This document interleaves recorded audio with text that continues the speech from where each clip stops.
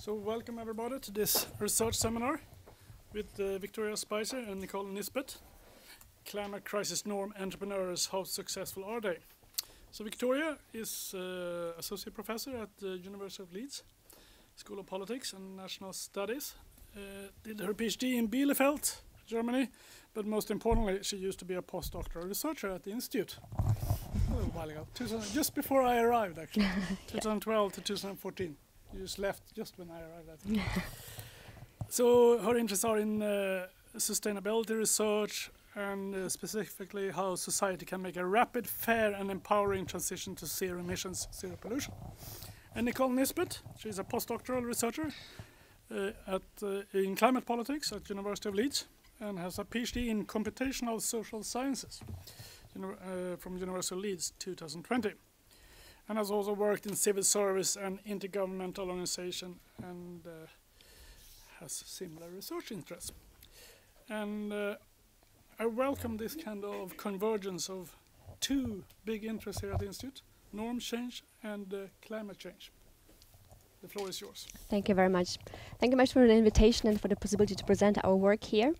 So this is research that is part of a larger research project. I received funding from the UKRI Future Leaders Award to do a 4-year, 4+3-year project on how normative change can be accelerated in response to climate change and how it can then contribute to overall social change. And that's because if we want to address climate change, it's not enough just to look at what kind of technical solutions are out there. Technical solutions need a context within which they can be implemented, and for that requires usually social change, social innovation, political change. And so that's what basically we try to focus on.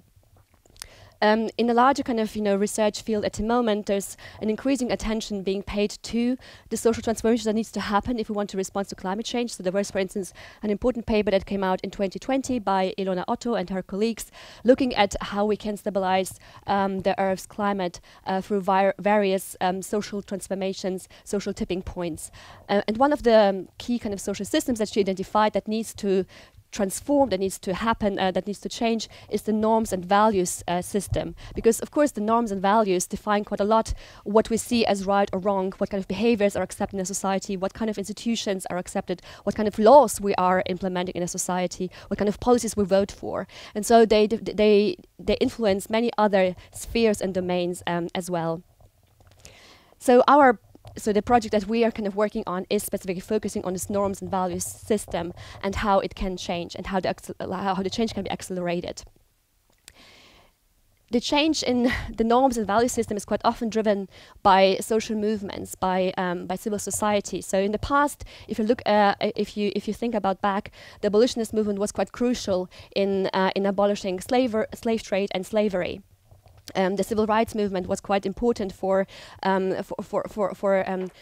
in the US, kind of to give the African Americans rights, equal rights, and the suffragettes, for instance, was quite important for women to receive rights to vote and to work and everything. So today we see a whole range of different protest movements around climate change that push for climate change to be seen not just as an economic challenge, that we need to address, but also like as a challenge because it challenges human rights. It's about people. It's about justice. It's about fairness, and so we see different actors like the indigenous communities, for instance, who are pushing quite a lot the human rights perspective on climate change, but also more recently like youth, children, who are striking to pay attention to the fact that climate change is actually going to affect them particularly strongly, and that we have a duty of care for our children and grandchildren, and of course other climate protest movements like, for instance, Extinction Rebellion and many others as well. So we kind of focus in our research strongly on the youth kind of climate activists, because we think that their message is particularly potent and strong because they are our children, and as such they have a very strong kind of message, and it's very difficult kind of to ignore your own children, like if they are kind of demanding justice, right? So it kind of brings the climate change so much more home to people, including in the global north. And so in our first paper that we published only recently, we kind of specifically looked into what kind of normative frames are those youth climate activists pushing, what are they advocating for. and kind of how, like, what the potential of this is. And following up, so we kind of establishing, so these are the different kind of normative frames, like, so kind of looking into climate change as from a human rights perspective, from a duty of care perspective, but also kind of establishing an anti-fossil fuel norm, where basically we have to basically get rid of the, or dismantle and phase out the fossil fuel industry, and rebuild basically our industry. Looking, like, taking into account our responsibility for future generations and the most vulnerable in this world. We also wanted to know, okay, so if they kind of pushing this normative framework, how successful are they actually? Do they have any impact? Do they influence, what is happening? How climate change is perceived? How the solutions of climate change are negotiated? And so that's our second paper that we're going to present here, that we're going to focus on in our presentation today here, is about that. So do we see already some change that has been triggered, and do we see a change starting to emerge? We specifically looked into the kind of discourse around the annual UNFCCC conferences. So these are the COPs, the different COPs. So like this year we're going to have the COP27 now taking place in Egypt. Last year it was in Glasgow, the COP26. So we looked at over the time between COP20 in 2014 to COP26 in Glasgow, and looked into how the normative discourse around, or general discourse, but also the normative discourse around those COPs has changed over time, and whether we see any influence from the specific kind of normative frames that the youth climate activists are pushing, whether we see them appearing more and more within this discourse, to see whether there is any change happening. But also we're interested to know, like, who are actually the actors who are pushing for this change, who are influencing this change that we may or may not see around the annual conferences. We link that back to, like, the theory around international norms and norm diffusion at a global level. So international norms are, for instance, like human rights. These are kind of norms that set expectations on international level with respect to what kind of constitutes a desirable or reprehensible behavior. And international actors, so like countries, but also other multinational corporations, for instance, are rewarded or punished if they adhere or violate those international norms. And of course, norms can change, and we've seen that, of course, happening throughout history over and over again. And quite often, this is happening based on 3 stages. So at the beginning, there's like a new norm is emerging, and at this stage, like really the norm entrepreneurs, so those who are introducing new norms into discourse, are quite crucial to kind of introduce new norms, to challenge the existing norms and introduce new norms. At the second stage, then, it's important that those start to diffuse. So where we see actually change happening, so they start to replace old norms, and more actors are adopting the new normative framework, and until like a critical threshold is kind of reached, when it then kind of really cascades throughout the whole kind of arena of the stakeholders and actors. And then at the last stage is kind of then institutionalized. So the new norms become basically part of our, like, the way how our institutions work. They may become even legalized, so they become part of a law, international level, but also at the national level, so they become kind of institutionalized as such. So at the moment, we're kind of focusing on quite strongly at the first and at the start of the second kind of stage, so where we see the norm entrepreneurs pushing for a new norm, and also like where we hope that we can see some evidence that it starts to kind of diffuse, that actors actually start to take up this norm. So as I said, at this stage, the norm entrepreneurs are quite important because they bring in new ideas. They change the terms and nature of how we talk about a problem, how we talk about solutions, and at the later stage, they're quite important to make sure that actually the implementation is taken properly, so that actually the actors who commit to a norm are actually held accountable that they indeed implemented them properly. They do so usually through like a set of different tactics. Information politics, symbol politics, leverage politics, and accountability politics. Information politics is like where they use, for instance, particularly in the context of climate change, that's quite important. They use scientific knowledge, like about climate change, and link that to stories and to kind of to make it more salient and more real for people and for different actors. Symbol politics is like kind of where they kind of try to appeal to emotions, so it becomes not just like a specific kind of intellectual kind of discussion, but also like an emotional discussion that really kind of gets people at the heart. Leverage politics is about shaming actors who are violating norms, kind of trying to really put pressure on them. And then accountability politics, particularly in the later stage, is quite important, where actors are held accountable to the norms that they then commit to. Of course, they don't act within like an empty space. There is usually, of course, some contestation of new norms appearing, and it's quite often norm entrepreneurs who kind of try to defend the status quo, who want to maintain the status quo, the entrenched normative status quo. So of course, within the context of climate change, this would be fossil fuel industry, but also countries like who are depending strongly on fossil fuel extraction economy, who will of course push strongly back against those new changes that happen in the normative context. So in order to measure all of this, we are using computational methods.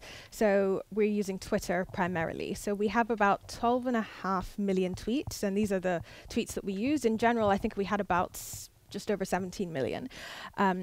Tweets across 10 data sets. So these are 7 COPs that Victoria mentioned, from COP to COP20 to COP26, and then 3 Fridays for Future, 2018, 2019, and 2021. We missed out the Fridays for Future in 2020 just because of the pandemic, and their activity really was reduced because of the COVID protocols.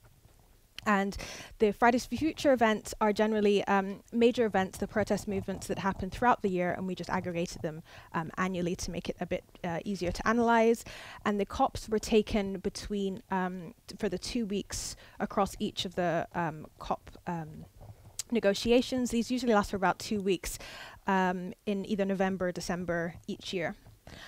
We collected this data through the Twitter Academic API, which is a fantastic resource for researchers. And for COP, we generally had a bit of a mix of how we collected the data, either through hashtags, keywords, or official Twitter account, so the @UNFCCC. And generally, each COP will have its own Twitter handle, so @COP26, for example, where a lot of the kind of key arguments, key messages are pushed forward from COP. But of course, this also includes anybody who's tweeted around any of these topics as well. And we use Twitter because it gives us this direct access to what kind of the general populace are saying. Of course, we know it's not representative, and the negotiators that are actually within the kind of COP discussions aren't actually able to tweet. It's kind of against the laws, and they don't actually have a Twitter account, so we don't get that sort of really insider information. All of these negotiations are quite closed, but we do get a lot of the public discussion and discourse around COP. So we think Twitter is a great resource for that. And we had slightly different methods depending on the research question that we used. For the first research question, it was about trying to understand what the normative change was and how it's permeated through the public debate. So for this, we really need to analyze all of these tweets to see what they were saying. We used the BERT topic, which is a transformist-based topic modeling approach that was released in the last few years. And it has several stages. I won't go through it in too much detail, but essentially it just creates embeddings of the text, a dimension reduction step using UMAP, which is really important because of the large volume of data that we have. It then goes on to a hierarchical and density-based clustering algorithm, which kind of clusters these topics, these documents based on the similarity of the content and based on the embeddings. Then uses a bag of words approach, which is very kind of common approach used within natural language processing. And finally, topic representation to really give meanings to the clusters that are developed through the clustering algorithm. We also wanted to understand the semantic similarity, so how similar each of the data sets were to each other in terms of the textual content. So for this, we use the Jensen-Shannon distance, which is kind of square root of the Jensen-Shannon divergence metric, which is based on the Kullback-Leibler divergence, which is again quite a common method that's used. For the second research question, it was really about understanding who the actors were, so who are the key players within these discussion spaces.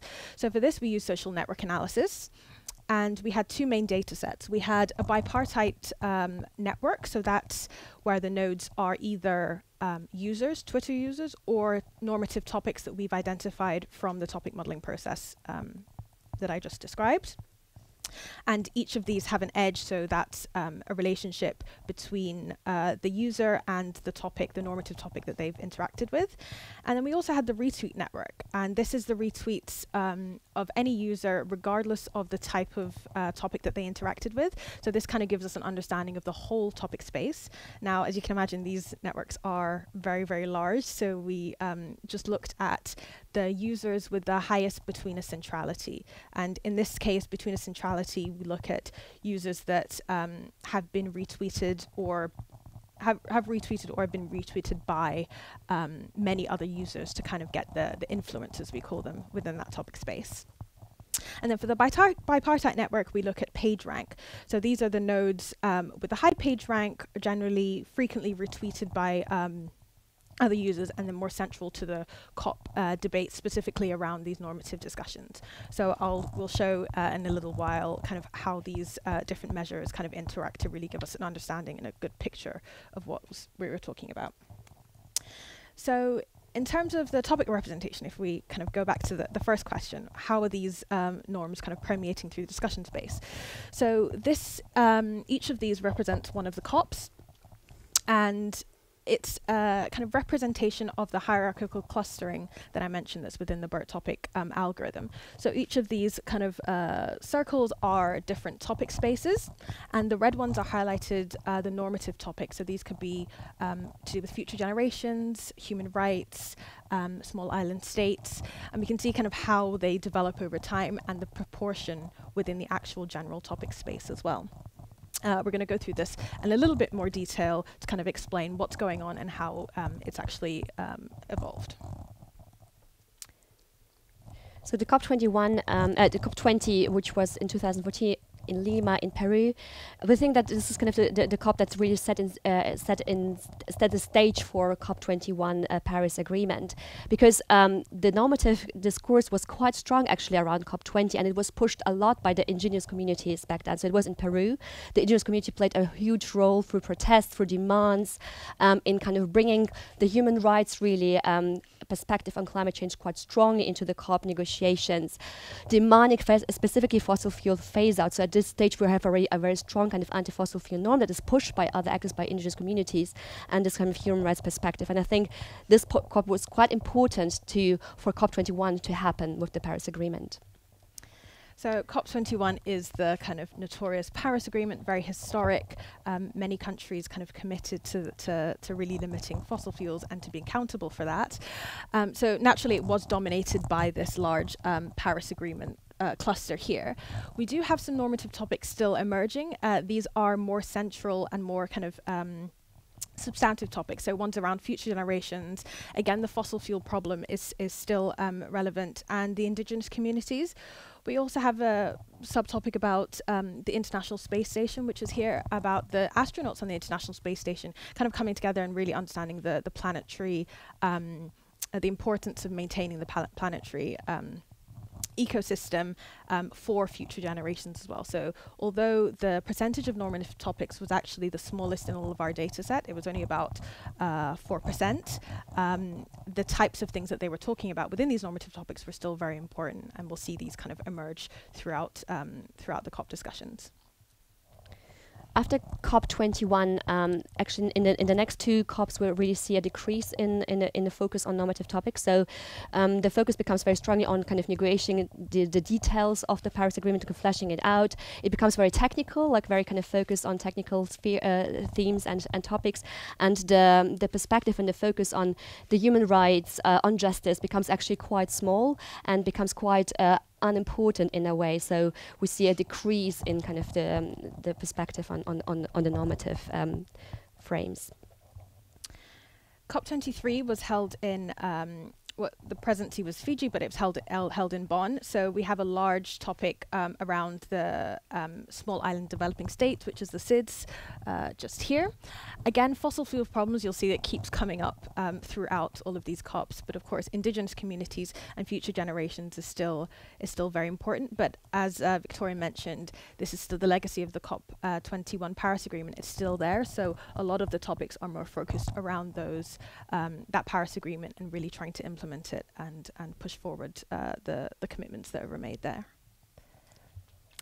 So COP24 is then when kind of the youth climate strikers really enter the stage, right? So that's like when Fridays for Future started with their first protests, and Greta Thunberg has been invited to COP24 to give her first speech on the national context, and really see how this kind of invigorated kind of the whole normative frameworks around COP. So we see an increase in normative topics, an increase of attention given to normative topics. So of course, you know, like the Fridays for Future themselves, but also, like, you know, how it has been taken up then by other actors as well. So, for instance, David Attenborough, who kind of was representing the people's seat at the COP24, was in his kind of presentation of the people's voices, was actually like referencing many children, like, you know, and voicing their concerns, their fears, like, you know, for their future, but also parents, like, you know, very strongly kind of, you know, parents kind of being like having seen, like, you know, their children protesting, you know, how that affected them and how kind of they were expressing their concerns for their children. And that was kind of then becoming a very strong kind of topic and very strong theme around COP24. Now, COP25 is where we really see kind of the Fridays for Future movement really kind of come into its own. That was the year where they had multiple global strikes, and it really became kind of a household name in that way. So within COP25, a quarter of all of the topics had some sort of normative value attached to them, which is the highest that we've seen so far. So of course we have Greta Thunberg's speech, which was kind of a major key point within the COP, but the Fridays for Future, they also link a lot with the indigenous communities, and we'll see a little bit later on how there's quite a big overlap between those, and we see this within the topic space. So indigenous communities and future generations and children are really important. Again, the fossil fuel problem is still there in terms of how we can kind of reduce our dependence on fossil fuels, loss and damage, and people who have been excluded generally from the topic space and from general climate negotiations are being raised as well. But as Victoria mentioned before, as with the norm entrepreneurs, you'll also have the norm antrepreneurs. So Greta Thunberg comments are kind of some people who are a bit more skeptical, criticizing the actual Fridays for Future movement. So we're seeing as the Fridays for Future kind of increases and the normative values are permeating through the discussion space, we also see the entrepreneurs who are kind of trying to fight against that and maintain the status quo. So after the peak at COP24, where we see really the peak of normative kind of attention given to justice topics and normative topics, COP26 was a delayed COP because in 2020 there was no COP because of the pandemic, so it was a delayed one.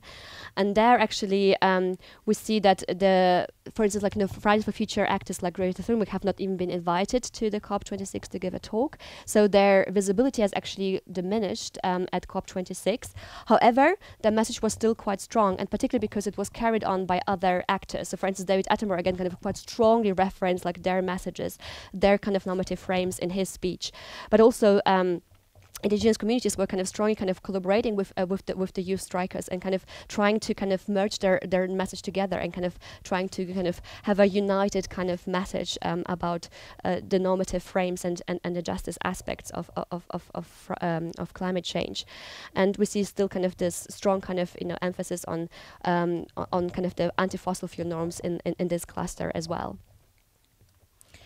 So we've had a look and kind of understood a little bit more about the types of normative discussions that were happening throughout these COPs. We also wanted to understand how similar these COPs were to each other and to the Fridays for Future discussions. So this shows the semantic discourse and similarity based on that Jensen-Shannon distance that I mentioned earlier. So the smaller distances, the closer together and the more similar each of these data sets are. And we see generally a kind of the discussions becoming more and more similar as the COPs kind of go on. Specifically with the Fridays for Future, we see COP21, which was the key Paris Agreement, where a lot of these kind of norms in terms of protection for future generations, human rights, which kind of was the basis of a lot of these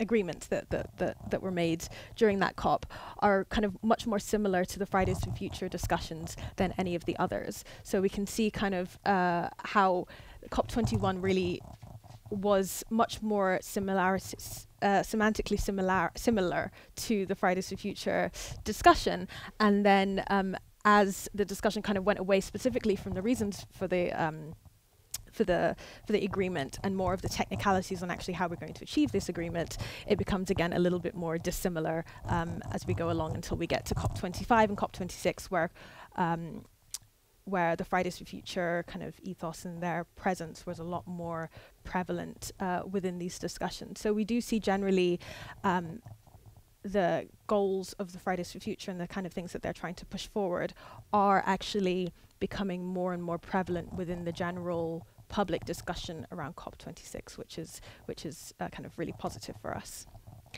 We kind of tried to... Yeah, so, sorry. Hold on a minute. There we go. So this is, so each of the COPs and each of the Fridays for Future. So the larger distances are meaning that the discussions are more semantically different, whereas the smaller ones, so for example, here, COP22 and COP23, were a very similarity. Smaller number is more similar. Yeah, because this is the distance measure. Is that okay? So we kind of then try to zoom in, like, what actually does this similarity mean, like specifically, right, in terms of like, what kind of normative frames are used in the different discourses, like where do we see similarity? So if we, for instance, compare the COP26 and the Fridays for Future 2021, so like it's the same year, we can see similarities on one hand, like, with respect to the anti-fossil fuel norms, so that becomes quite strong within the COP kind of discourse, and is of course quite strongly pushed by the Fridays for Future movement. Then the other similarity is kind of this focus on this duty of care for future generations and for vulnerable people general. Kind of this solidarity between the youth and the scene, like, in the same way how you don't care about who you don't care about as a children, because, and you disregard our well-being as much as you disregard the well-being of the, of the people who are already now suffering from climate change. So this is kind of, in a way, like a strong solidarity between the youth and, the global South actors, kind of both kind of trying to appeal to this duty of care from politicians. The strong human rights perspective is also kind of something that we see like is similar between those discourses.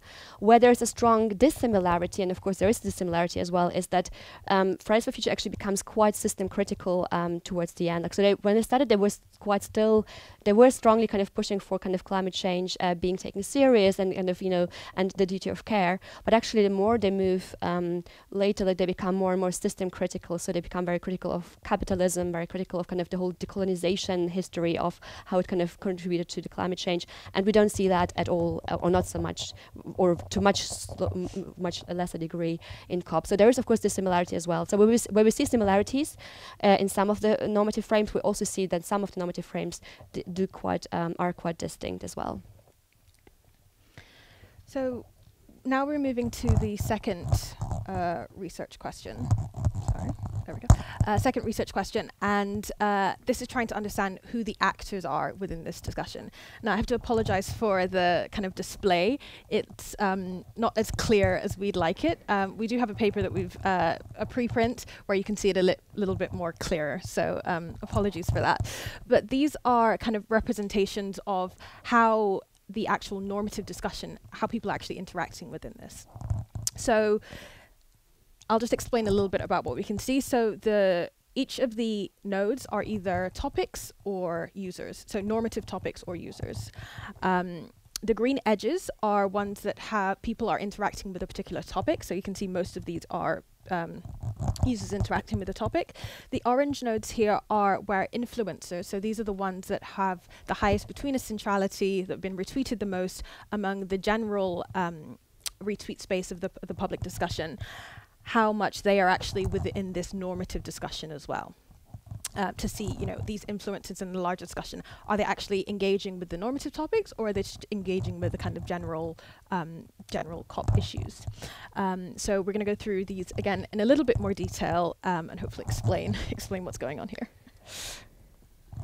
Yeah, so they're supposed to be actually purple, but because I think somehow, like, because we made the presentations in Mac, and because they're now shown in Windows, it's all just screwed up. But sorry about that. Anyway, so So this is kind of the network for COP20. So that's like the kind of in Peru in 2014, just before the Paris Agreement, and we see that the influential networks are quite embedded, are quite central within the overall network. So there's a lot of interactions between the influencers and the normative topics.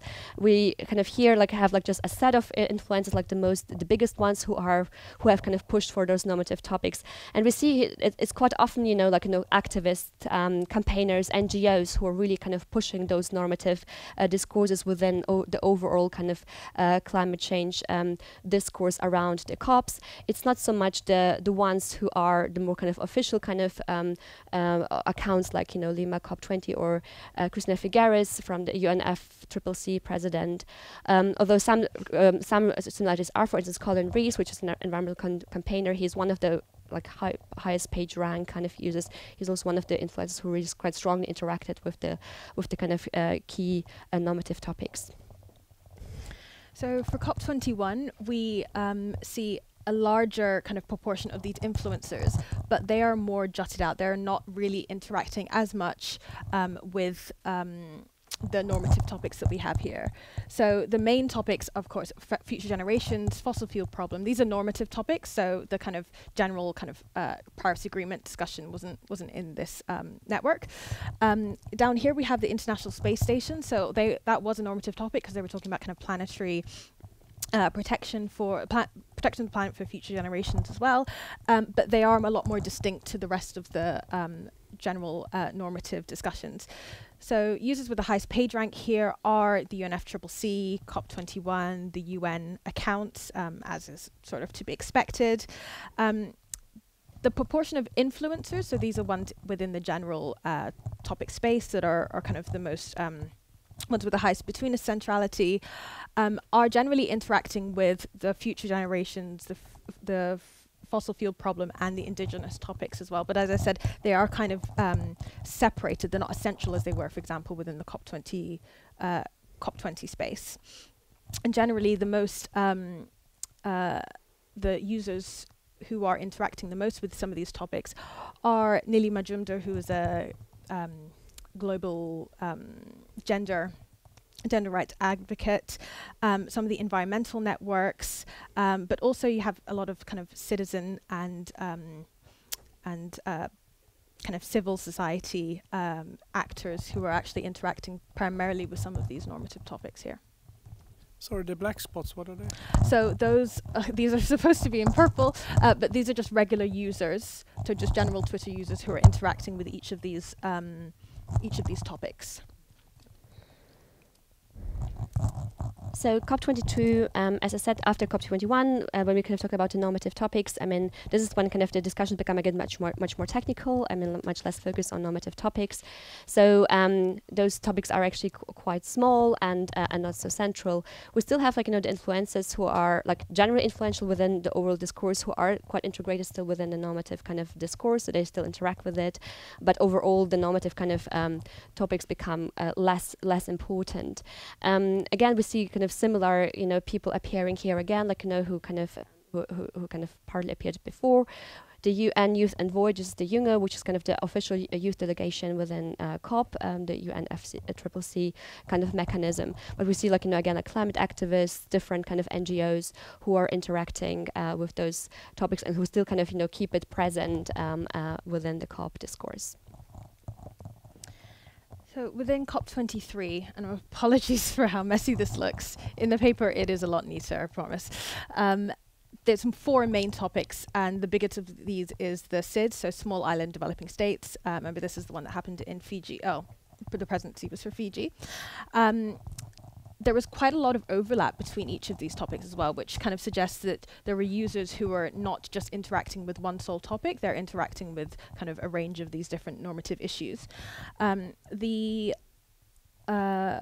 orange cluster here of the influencers are generally interacting with the SIDS, Small Island Developing States topic, but there is a little bit with the future generations as well. Which kind of shows, we see quite a lot of relation between the future generations, Fridays for Future, and the indigenous topics within the actual normative space. So it's interesting that we also see it in terms of overlaps within the networks as well. Generally, some of the influencers that are mainly here are the feminist kind of human rights and gender activists, other campaigners, the large kind of official COP23 Twitter accounts as well. So it's quite a mix of environmental, gender, indigenous, and kind of official accounts that are mainly participating within this discussion space. So COP24, so that's like when our Fridays for Future activists enter the stage, and you see immediately they appear as well here under the influence. As Greta Thunberg becomes quite straight away like one of the big real influences within the discourse. So she is pushing obviously like a lot of this discourse, and is, you know, we can see like, you know, by the fact that she's kind of an influencer, that she's retweeted a lot, like, you know, a lot of people retweeting her, referencing her, like, you know, in their discussions.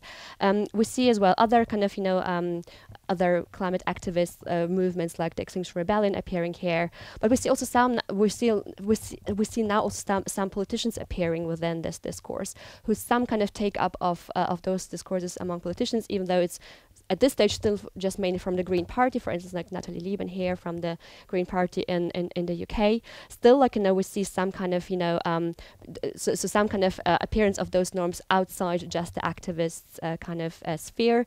We see also some researchers, like, you know, diffusing those norms as well within their, or kind of giving them credit and credibility. So that's quite important as well for kind of the diffusion of norms.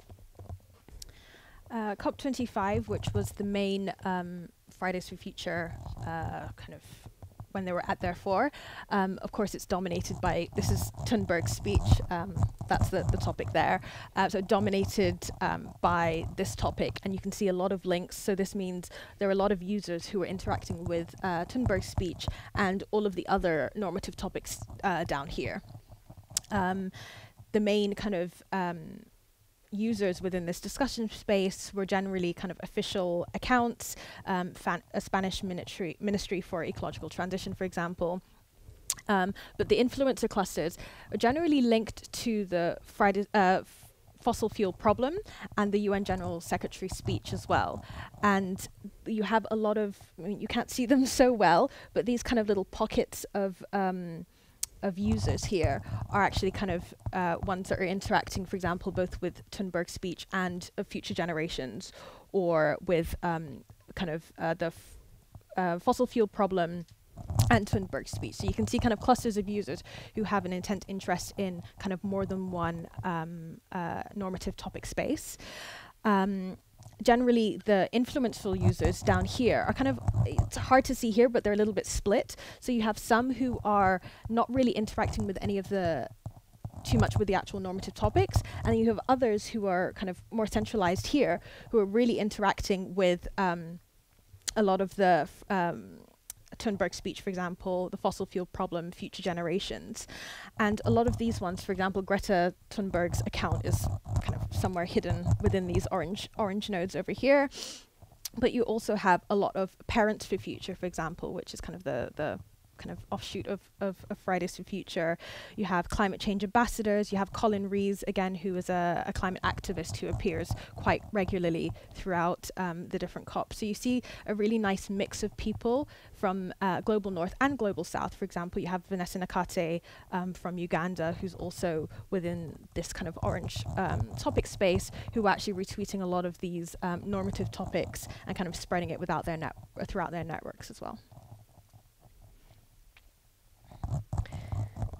It's a little slow.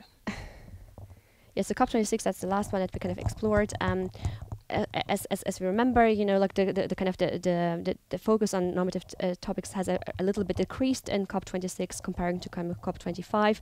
We still have, however, you know, those messages that quite strongly pushed by Fridays for Future, but also other climate activists appearing and being diffused by different actors.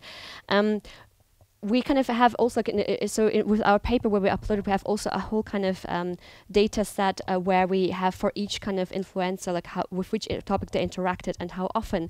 So although they might not appear here, we actually see now more and more politicians or political actors and official negotiators starting to interact with normative topic, not like as often as like of course the activists, but they start to take it up, which is like a show that it starts to permeate within like official kind of negotiators and also politicians like like Alok Sharma, who was the COP26 president. He, for instance, kind of retweeted some of the kind of future generations kind of messages, normative messages, and so on. So we see that kind of in the more detailed kind of description of the data set.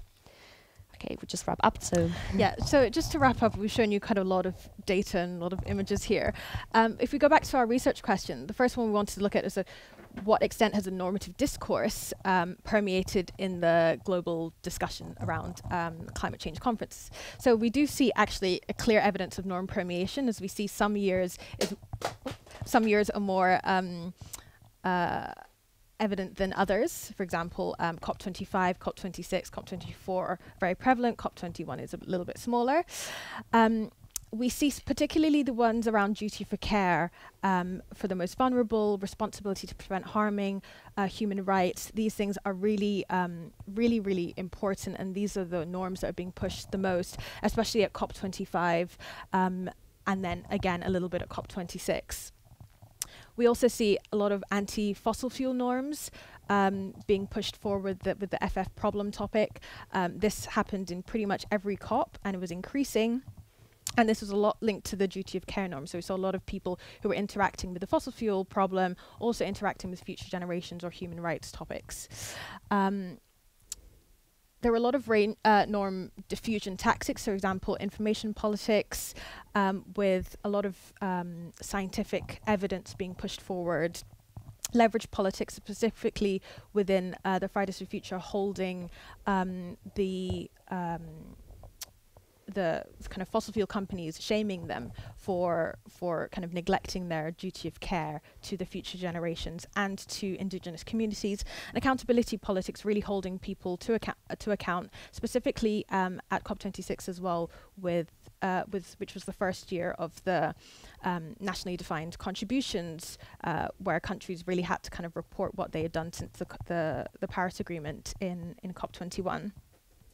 And we see the first signs of these norms being resonated with negotiators and high-level decision makers. Now, of course, we mentioned before that the negotiators aren't actually tweeting, so we can't see it from that side, but the fact that a lot of politicians are interacting a lot more with some of these normative topics, specifically within COP26, even though the Fridays for Future kind of official representatives like Greta and Vanessa were not actually present at COP26 so much, we still see their norms being kind of diffused throughout these key decision makers. And we've seen from anecdotal evidence with people who have actually interacted with some of the negotiators at the COPs that these messages and these norms are actually being kind of understood and valued by some of these negotiators as well.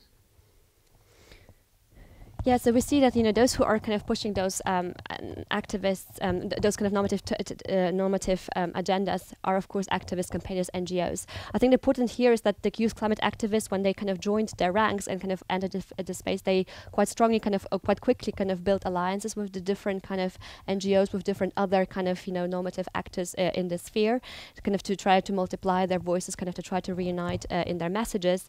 And they were also quite successful in recruiting some of the norm champions who could kind of further diffuse their norms. So David Attenborough being one of the really kind of most influential, probably who kind of was very successful in kind of spreading further the messages, but also others policymakers, but also journalists, researchers, for instance, are quite important norm diffusers as well. We see that generally at those COPs where the different actors reunited, where they joined forces and tried to work together to push their message, that's when they were most successful in where the messages resonated most, across COP with different kind of actors. So That's where really they were most powerful.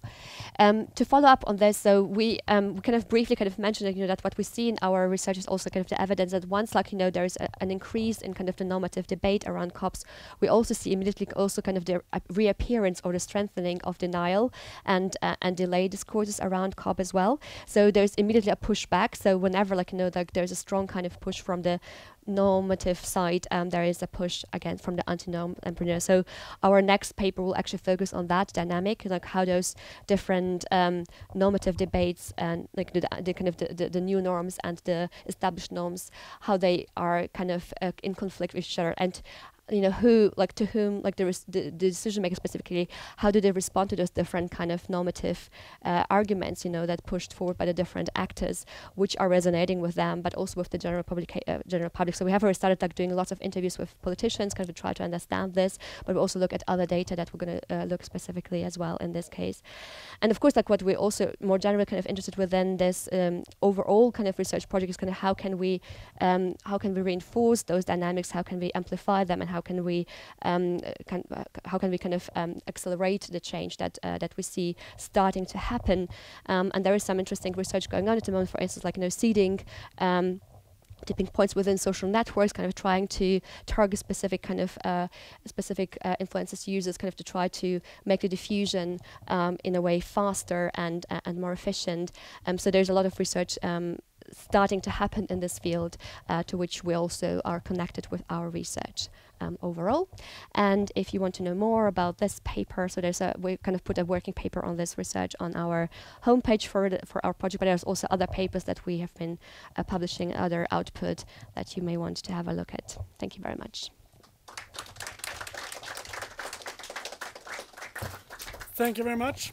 I'm sure there are going to be many questions. Since we're a mixed crowd, both online and here, just remind people that if you wish to ask a question, if you're online, you should write it in the chat, and we use this finger roll. Hand is a new question, finger is a follow-up. And as we are a mix of researchers, please also state which field you're in, so we can mix questions from different disciplines. And the first half hour will be recorded. So let's see, what do we have as the first question apart from me? Okay, then it will be me. I didn't see any. Oh, there was Kirsti. You go first. Yes, hello. So my name is Kirsti Ylöhän. I'm a researcher in psychology, and I really enjoyed this presentation. Really impressive work. So very interesting. So one question that I was thinking quite a lot throughout is how you define normative? Yeah, I think I have some follow-up questions about this, but maybe you want to answer this first. Yeah, we use kind of the moral foundation theory a little bit, kind of to try to identify what is normative. So whenever there is topic about, for instance, harm, for instance, how fossil fuels are harming certain people, that would be classified as normative because it's about the harm kind of the harm care kind of moral foundation. If there's about justice, the inequality, then of course it kind of answers to this kind of fairness aspect of moral foundation theory. So we kind of try to use this kind of to establish what are the normative kind of topics within our data. Right, because I was thinking that you had some words there that you didn't include, for example, gender crisis, which also is some don't agree that there is a crisis, they want to use some other word, for example, and so on. And we have a paper with Julia Mosquera from here that is coming out soon, where we discuss the normativization of emotions, where even if you feel anxiety or not, could also kind of be discussed in terms of what is the norm of how to feel and so on. And so kind of this is something that I was wondering if you saw in your data that would you consider including these as norms? And also one more question about this, and then I'm done. Because you said that the care norm and questions of injustice were commonly discussed there. Did you see any kind of, let's say, more conservative norms showing up in discussions also? Yeah, so conservative norms are usually appearing on the other side. So for kind of maintaining the normative status quo. So kind of because of it's of course a lot about kind of well, keeping the order, right, like as it is, kind of the authorities as they are, kind of the global power structures as there are, right? So in a way, like, those other moral norms, which are of course also moral in a way, appear more on the other side of the debate. So we kind of didn't look at them as such, because we're looking at the new norms, kind of that is challenging those kind of established norms. So that's why they don't appear in, although of course they have still kind of some moral, in a way, like some moral arguments in them included, right? Yes. So. Because I was thinking, like, if the advice for climate communication would be to appeal to conservative norms to kind of promote climate action, but you didn't see any of these emerging where people actually appeal to these conservative norms. No, so the research is showing that one can, to some extent, kind of try like to get the conservatives on board by kind of trying to kind of engineer the messages in a way that is also appealing to them. Though it seems like that from the research that I know, usually it still will reference the fairness and the duty of care. Kind of, it's just that it will kind of link them, maybe like things like to traditional family values or something like that, rather than. But it still would kind of appeal to those kind of foundations rather than authority or in-group loyalty. Though this is something that we want to explore actually in another research anyway. We actually talked with Pontus about it, how we are interested in this as well. So, but it's within this kind of research we didn't focus on it because we didn't see any of the conservative debates that would have been kind of supportive of the new norms that are pushed by the climate activists, and that's what we were interested in, right? Like the type of normative frames that are pushed by the youth climate activists, and they don't really use at the moment. They don't really use any conservative, appealing moral arguments. Very interesting. Thank you so much. Thank you. So I have a follow-up. We have two follow-ups.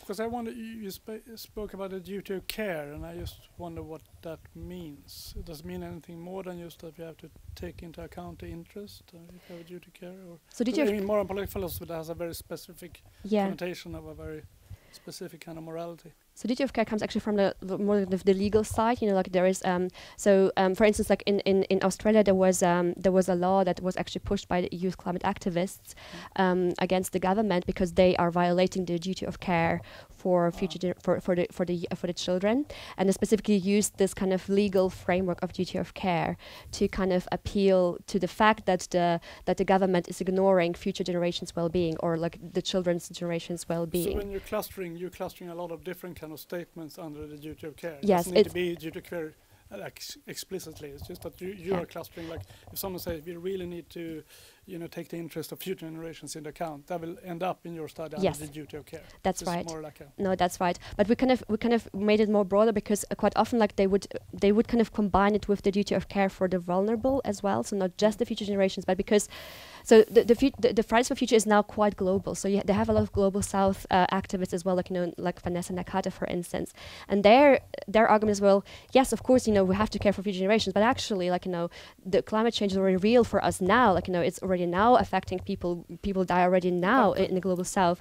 So, and I think the Fridays for Future tries to kind of unite those two, kind of in one duty of care for the future generations, but also for the vulnerable that are already affected now. So that's why we kind of used this frame rather than future generations, because it is not just about future generations. That was a duty of care. I wonder what was clustering in that. Yes. That would be more or less anyone who cares about the vulnerable or future generations. That's right. General. Yeah. We had a follow-up also from Julia. Yes, that was very interesting. Kirsti just asked the question that I was going to ask, so I'm going to ask it again in a different way. Okay.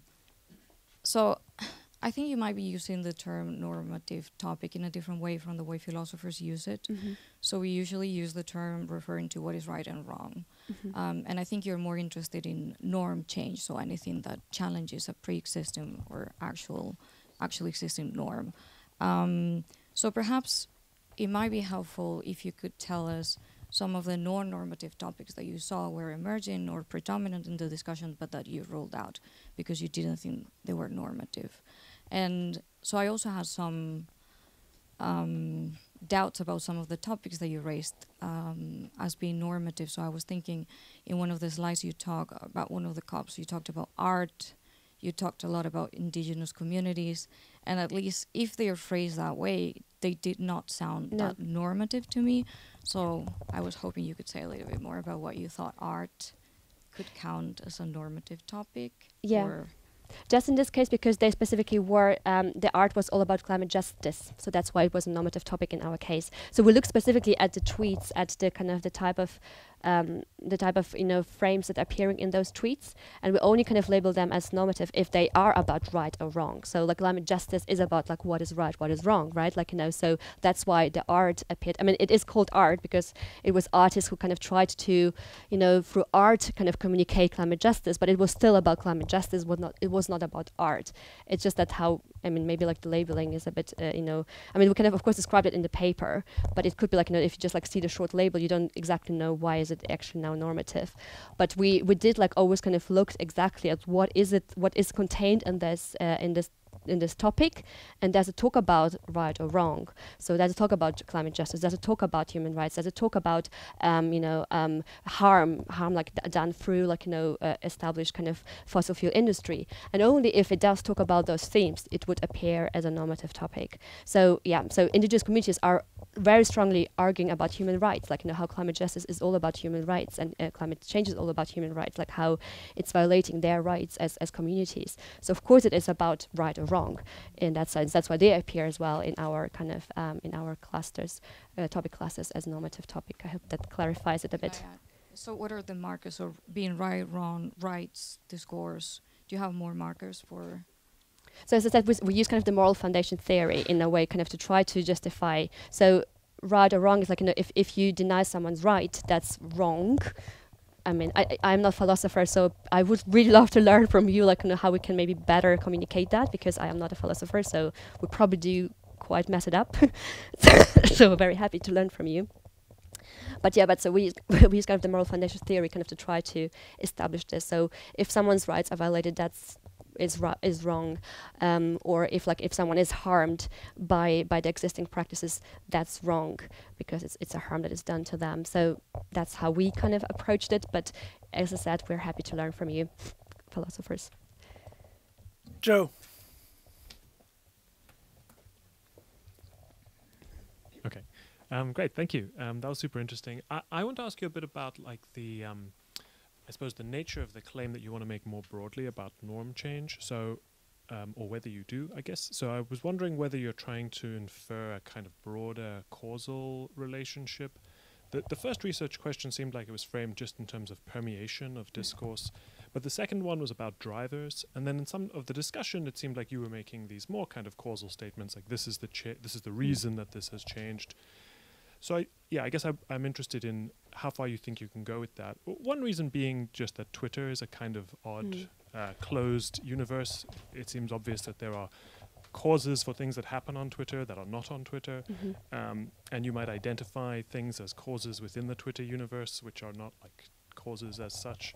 So are you trying to infer from this about like broader reasons for or causal relationships between norm changes like out there in the world, or are you kind of just talking about this universe of Twitter discourse? So we specifically say in our paper we cannot make any causal claims. It is descriptive in a way, because we just look, okay, what do we see, what kind of patterns do we see in the data, and what kind of story does this data tell us, right? So does it tell us that there is some change happening, because we look at over time. So in that regard, it's kind of not causal, but we see a dynamic in a way. What exactly is causing it is very difficult, like in such complex systems, like in a social system, it's very difficult kind of to identify without proper causal modeling, or without proper kind of experimental kind of design or something. So what we can see is kind of descriptively, in a dynamic, that's what we see, kind of the changes we see. We see the change in who's acting, who is kind of retweeting, who is kind of who's kind of what kind of topics are appearing. Of course, Twitter data as well is not perfect. It's the data we have available, kind of to try to understand, what is going on. Do we see any signs for change happening? And because Twitter is used quite strongly as a communication tool by all stakeholders who are involved in those COPs, it's a quite good data source, because it allows us kind of to really have this broad range of voices that are interacting with the COP and with the kind of climate change discourse around the COPs. It's not perfect, as we said, for instance, the negotiators don't tweet; they're not allowed allowed to tweet. So we don't really have access, like, to their thinking or to their kind of reasoning. We did an interview with someone from the COP26 team, who was one of the senior advisors, strategists, like, to the COP26 president, Alok Sharma. So we kind of tried, like, to understand, okay, so does that, like, what is happening here? Like, does it influence, what people are talking about behind closed doors in the negotiations rooms? And she said, yes, it does, because negotiators, particularly the ones who kind of push for more ambitious goals, they're using those discourses to justify and to back up their negotiation statements and their negotiations kind of pushes. So they are aware of it and they're using it. And also she said, that Alok Sharma, who was, like, the COP26 president, he was an MP from Reading in the UK, and, like, how it transformed him, like the interactions with youth activists, with indigenous communities, like how it kind of really got, like, the climate change under his skin, as she said it, like, like it really kind of made it so much more real for him, and he became so much more like of a really climate warrior through these interactions with those activists. So it is just anecdotal because it's like an interview we had, like, with someone from a high senior level of the team. Nevertheless, we haven't really talked to the negotiators, so we don't really know exactly. But there is some indication that it also, of course, influences them, and of course they cannot ignore what is happening in the public space. They cannot, like, just do their own negotiations and ignoring what's like how people talk about them. The other thing that she said, for instance, like, is they're quantifiable because they are the photo. So, like, if the media, of course, don't have equally any access to the negotiators. So what they see is as well, like, what is happening around, like, the COPs.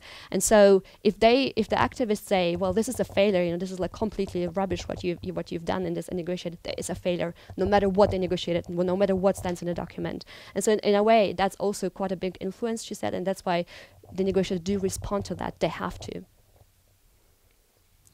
Quick follow-up on that. So the norm change we're talking about here is more specific about what happens, so say, at the COP or something like that.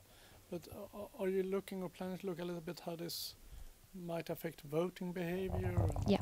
Because that would be quite interesting. And as you might know, we had a rather interesting election here in Sweden where you see a big swing to the right among young people. Greta's contemporaries are swinging to the right and supporting parties who are either denying climate change or a bit lukewarm about it. So, especially actually among young men, I should point that out too. Yeah. So one wonders whether this really has, and I guess you had this, what is it called, anti-entrepreneurs? Anti-entrepreneurs. Yeah, that's what we see. I mean, you see an increase in those normative things. You see immediately an increase in the backlash against it. And of course, those entrepreneurs have a lot of resources. They're quite often backed by fossil fuel industry. Like, there's a whole kind of industry around kind of spreading denial and delay discourses. And yes, so we sorry, but so we're gonna look into this as well, kind of more closely, kind of more more at the national level, like what kind of, what is happening, like, how the dynamics play out between the norm entrepreneurs, the norm entrepreneurs, how does it affect policymakers, but also how does it affect people and how they make decisions. We want to also know, like, how those normative messages would affect people's behavior. So yes, this is also part of the larger research that we're doing. It's not in this paper specifically, but yeah, we're looking into this as well. So maybe you want to answer, because I'm answering all the questions. Right. I'll let you now answer. Don't worry. Jonas Svedin, Stockholm Resilience Center. Very nice, very interesting. And then comes the follow-up discussion on the dynamics and the forces. Let's say that this is an arena with different types of forces, like weather or something. Something is happening. And then the question comes in this causality type of leaning of interest. What is happening?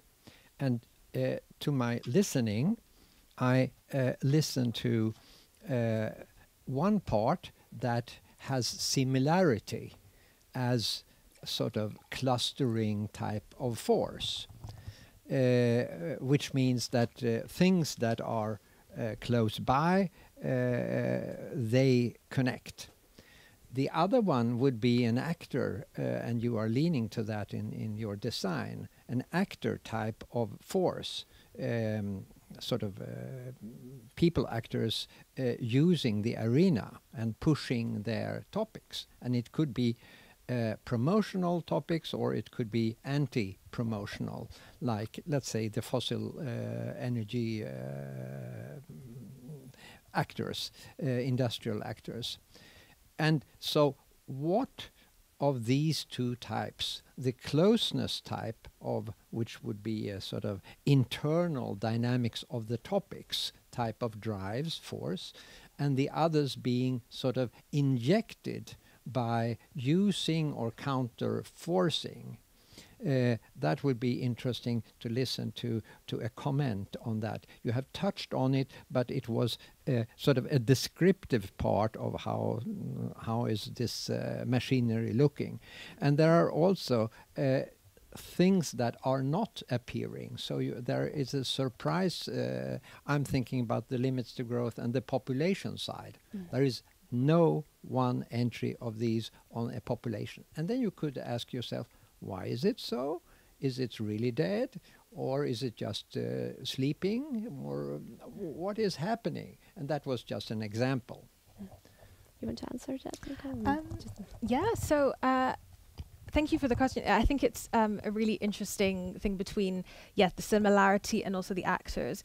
Now, with the social network analysis, when we're looking at the different actors, it's kind of who is naturally occurring and who is naturally kind of crossing as many paths and being able to kind of interact with as many people as possible. Now, those aren't always going to be people who have the same normative values or trying to push the same normative agenda as what the Fridays for Future, for example. So we do see kind of more, I don't want to say neutral because it's still within the climate change kind of sphere, but kind of more like UN accounts and things like that, which aren't specifically pushing a particular normative value. It's more of kind of an explanation or kind of neutral topic space. So occasionally we will see things like that within the topic space, but the reason why we wanted to try and understand who the actors were and who the key messages is also to provide this information to the youth activists that we work with. So we work with some youth activists, for example, in the UK,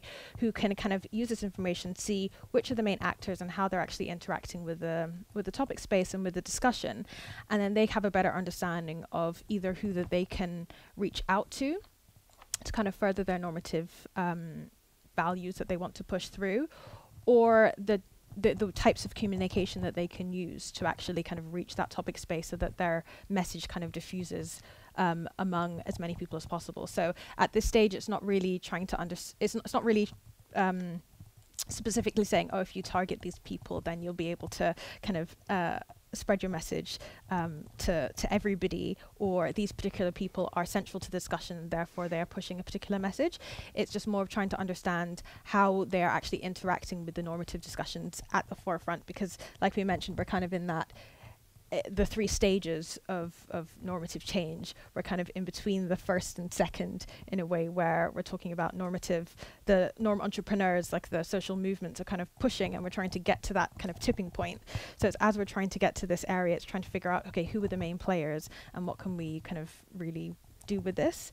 And then in terms of the similarities, are you referencing the Jensen-Shannon kind of distance?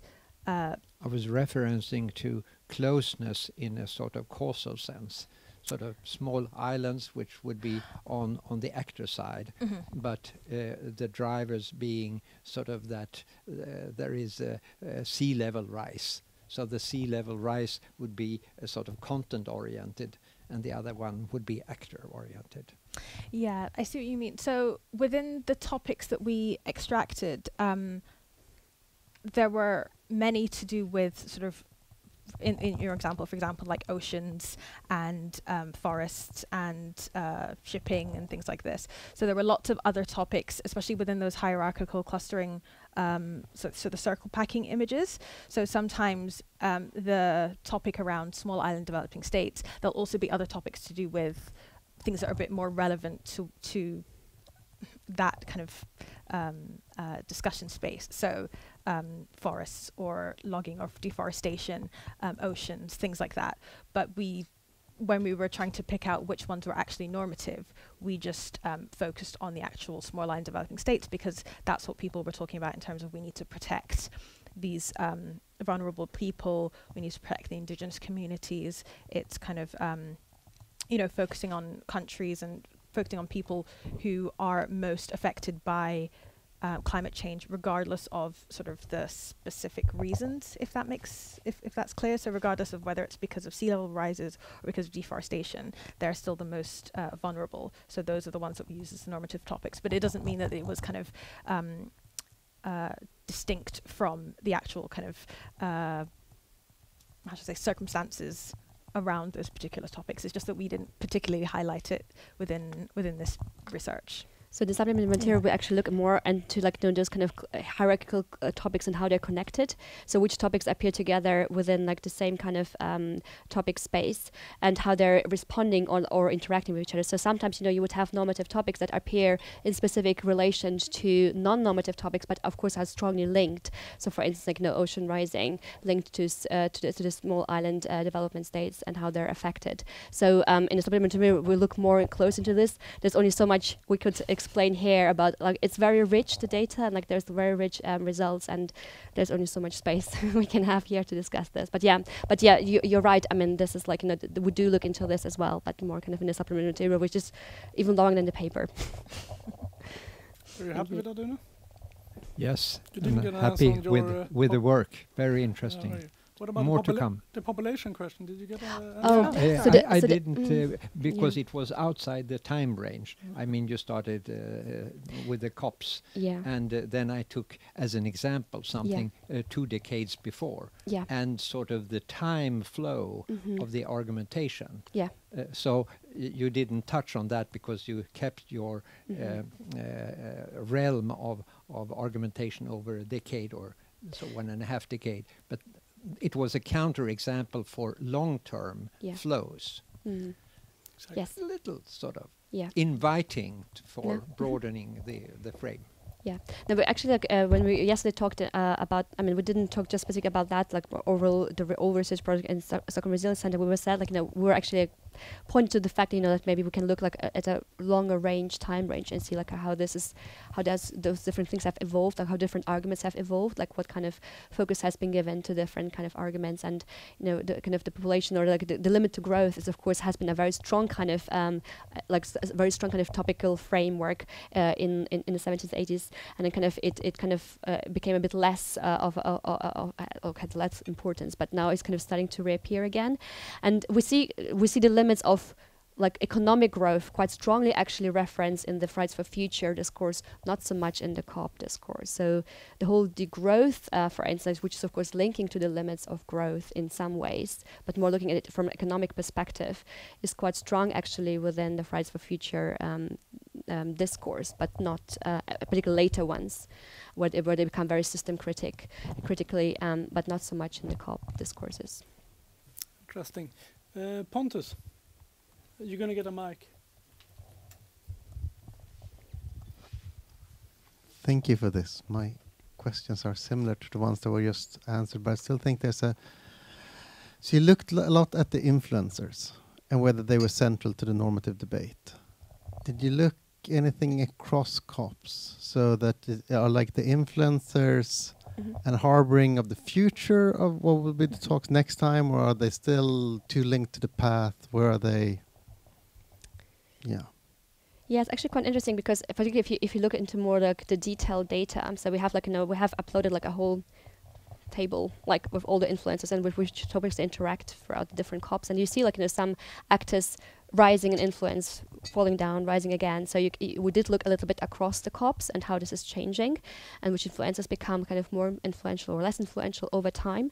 And there is certainly changes happening, as new kind of actors become for instance, when the Fridays for Future kind of entered this stage, right? I mean, they become quite strongly, quite quickly, very influential in a way kind of maybe making others less kind of visible then, right? I mean, or they become less influential in relative terms, of course. So there's definitely a lot of dynamic going on, and we have looked a little bit into that. But again, there's and one can probably look into it even more into this. I guess the question what kind of research question would you exactly answer with that? I mean, is it that you would try to understand who will be the future influencers? Is that what you would be interested in, or?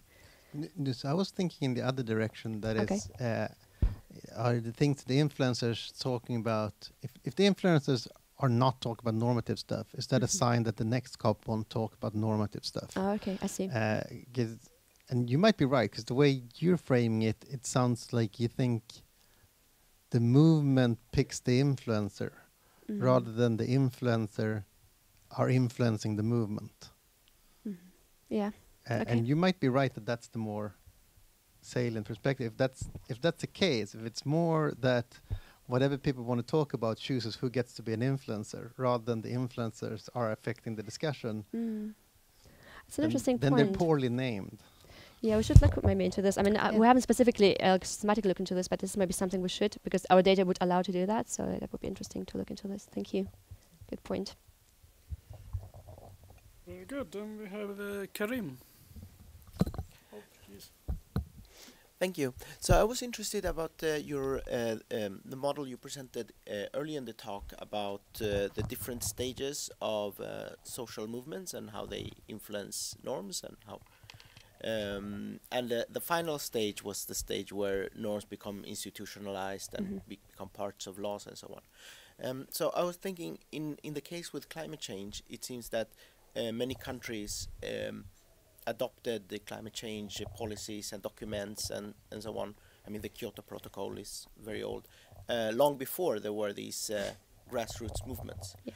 So I'm just wondering, how does that influence the model when the kind of process was it started out as a much more technocratic top-down process, and now you have these emergent social movements, but how does that differ from previous movements where it was only from the bottom up? Yeah, so because the social movements are pushing, of course, like, looking at, so the previous legislation is all about looking at climate change more from a technocratic, like, economics or technical kind of solution perspective, right? So, yes, there are those legislations, but they don't really address the climate justice perspective, or the whole kind of idea of like how does it make sure that we really kind of guarantee the future generations have a livable planet to live in. So, for instance, the type of legislation that is, for instance, pushed by the climate movement is something like ecocide law, where you will criminalize destruction of ecosystems, making actually on par with genocide and human rights and crimes against the humanity. So basically becoming one of the Rome Statute legislation. And Greta Thunberg, for instance, she when she kind of got this big prize, I don't know, 1 million something, she donated it to the Ecocide Foundation, who is all fighting for the ecocide to be implemented as legislation. So they're pushing for the type of legislation that they would kind of, that would result from that kind of normative framework of climate change would be very different from the type of legislation we see at the moment, which is much more technocratic and much more kind of oriented towards, economic kind of solutions, technical solutions. So it's really kind of criminalizing really kind of, just planet destructive behavior and practices, making them basically outlawing them in a way, and making them as, and making sure and making clear that they're as bad for the humanity as things like genocide and so on. So it's a different type of legislation that they would like to see. Just a follow-up. So I'm not an expert at this, but it was my impression that at least the Kyoto Protocol had a lot of addressed a lot of these issues about climate justice. And I mean, doesn't the Kyoto Protocol explicitly make a distinction between the industrialized and the emerging economies? Yes, but it obviously. We are not there, right? Yes, it did in that regards. It did, because it didn't really include any responsibilities on the developing countries. Of course, we are now, because we still we didn't use the Kyoto Protocol to really make much progress on the kind of addressing climate change. So at this stage, we're at the point where we cannot exclude any more developing countries from their responsibility to also, rather the question is so we as the ones who were driving climate change in the first place, the rich countries, need to basically put a lot of finances in towards developing countries, so they can basically skip over the phase of fossil fuel industry driving their development, right? Like, kind of basically trying and make sure like they can straight away establish, clean, energy productions mechanisms and so on, and helping them adapting to the climate change. So yes, I mean, in that regard, it was, but in a way, like, it was a very weak mechanism, and obviously it didn't include US, for instance, so it wasn't ambitious enough, I guess. Well, on that note, join me and thank the speaker for this great talk. Thank you.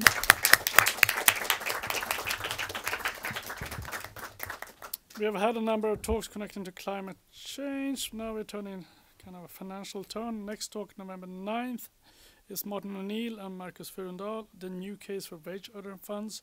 And November 16, we have Ilya Viktorov, the rise of collateral-based finance under state capitalism in Russia. You're very welcome.